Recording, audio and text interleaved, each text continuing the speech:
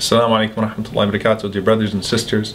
Alhamdulillah, Why Islam is an organization where you have billboards all over the country, pamphlets that have been circulated on people's doors and to businesses for years and years and years and years. And alhamdulillah, we're taking the da'wah to the people. So now we have brothers and sisters, mashallah, who are going to the World Cup site.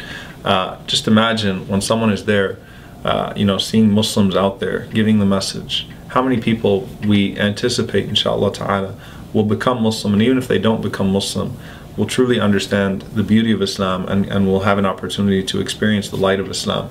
And so what we want is each and every single community, inshallah ta'ala, to participate for Global Dawah Day. It's a day that every single community can work with Why Islam, inshallah ta'ala, and can practice that outreach.